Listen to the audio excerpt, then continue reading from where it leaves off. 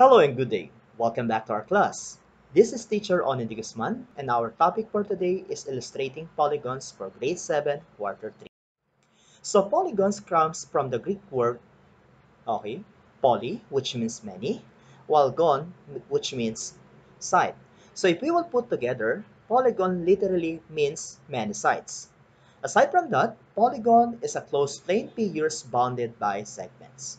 So it has three or more non-collinear segments joined at their endpoints called sides. Also, it has three or more endpoints on their sides called vertices.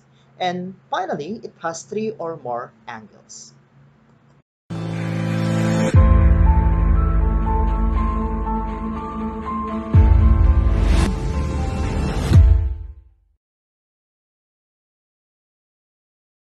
So here is the diagram of our discussion. So we have here polygons. So polygon can be classified either convex polygon or non-convex polygon. On the other hand, convex polygon can be considered as regular polygon or irregular polygon. So to determine the difference between polygons, so let's start here. So whenever we say polygon, it is a closed plane figures bounded by segments. Okay. Also, it has three or more non-collinear segments joined at their endpoints called sides, while it has three or more endpoints on their sides called vertices. It has three or more angles. Here are our examples. We have here quadrilateral, pentagon, then we have also hexagon. On the other hand, if we say non-polygons, these are figures not bounded by segments, and they don't have at least three sides, three vertices, and three angles. Example, so here we have curves. Another example, this part is a curve. Also, this one has a curve, so it is not bounded by segment. On the other hand, this is not actually bounded by segment. Okay, so to give us more idea about polygon, so let's have exercise number 1. So tell whether the figure is polygon or not a polygon. So let's have example number 1. And the answer is, okay, not a polygon. Good. What about this one? Alright, so this is actually a polygon. Next. Alright, so this is also a polygon because all sides are bounded by segments. And finally, we have this one. So this is not a polygon because, okay, some sides are not, or some part are not, okay, bounded by segments. So this is not a polygon. So let's move on to the parts of polygon. So let's consider, okay, the polygon PLAINT. So we have here the points P, L, A, I, and T. So these are what we call the vertices. Okay, so singular, vertex. Then next one, we have actually the line segment IN as your, okay, side.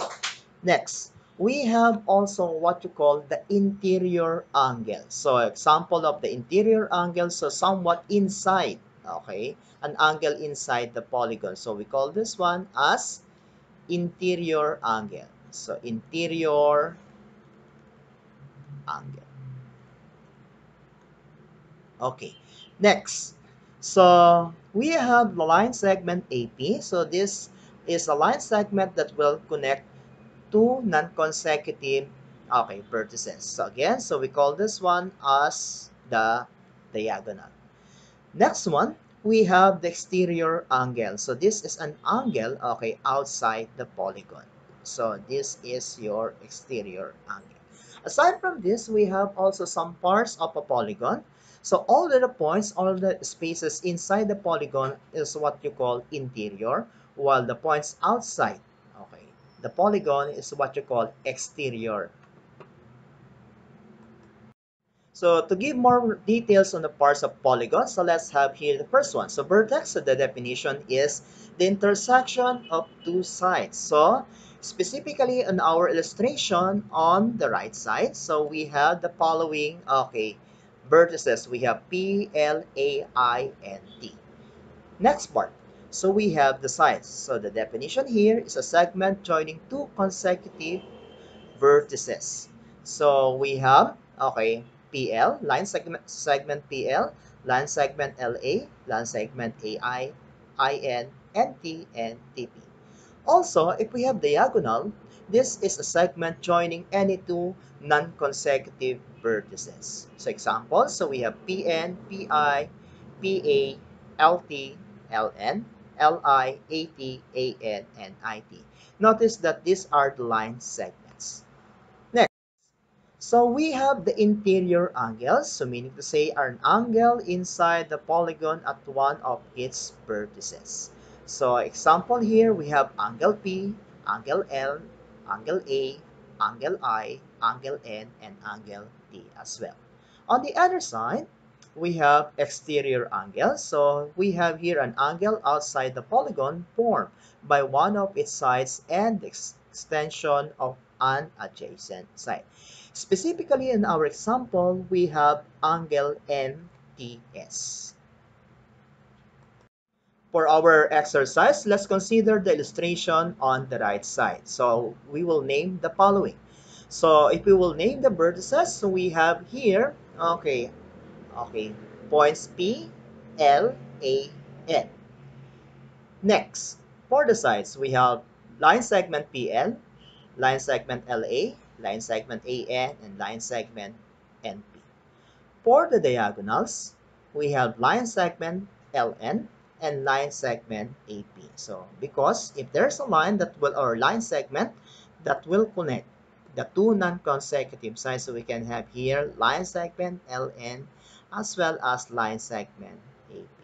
Next, the interior angles. So, if we will identify the interior angles of the given polygon, so we can have actually here, so we have angle P, angle L, angle A, and angle N. On the other side, if say exterior angles, so we can have, okay, angle A and T. So let's move on to the classification of polygons. So the first classification is what we call convex polygon. It means that all interior angles measures less than 180 degrees, as well as all diagonals lie entirely inside the polygon. Say for instance, this is quadrilateral.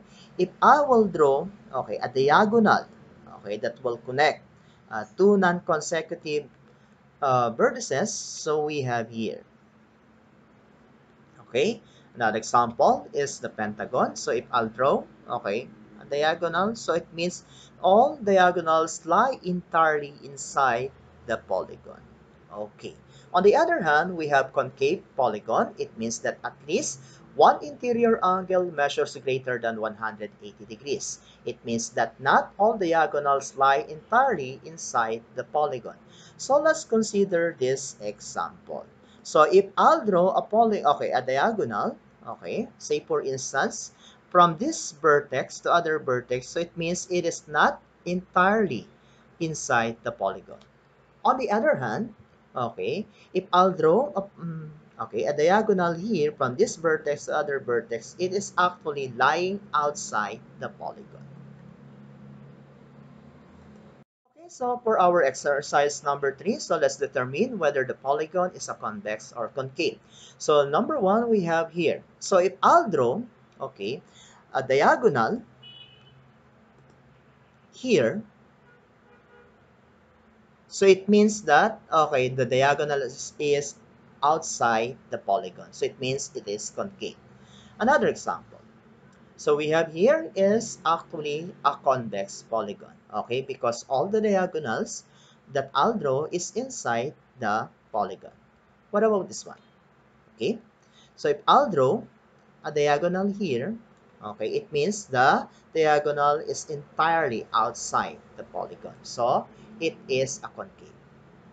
Last one. So if I'll draw a diagonal from this point to this point, it means it is lying outside the polygon. So therefore, this next is that we have is the names of polygons according to the number of sides. So if we have here the triangles, so this is the illustration, and the number of sides is equal to 3. Next, we have quadrilateral. So this is the illustration. So we have 4 sides. Okay. For pentagon, it means that we have 5 sides. So we have this illustration. Next one, we have hexagon. It means that we have 6 sides. And this is one of the illustrations. Okay, so next one, we have heptagon. So it means that we have 7 sides. Okay, octagon. We have also 8 sides. Nonagon, it means that we have 9 sides. And finally, we have actually decagon. So it means that we have actually 10 sides. On the other hand, if I have 11 sides, we call this one undecagon. If we have 12 sides, we call this one as dodecagon. And this is the illustration. However, if we have 13 or more, so generally we call that one as already as, okay, n. So we call this one as actually n-gon. So that is the names of polygons according to the number of sides. Okay. Next one, so we have the regular polygons versus irregular polygons. So if we say that one, regular polygons means all sides have the same length, all angles have the same measure. So example, we have equilateral triangle, and we have, okay, regular pentagon, okay, and we have regular hexagon. On the other hand, if we say irregular polygons, meaning to say sides have different lengths, as well as angles have different measures. So example, we have here another one. So, okay, this angle is not the same as this, obviously. And another one, this angle is not the same as the rest. So that is the main difference between regular polygons and irregular polygons. So that ends our discussion on illustrating polygons. Again, so this is Teacher Onendi Guzman. Do not forget to subscribe to my channel so that you will be notified about my new videos. Thank you.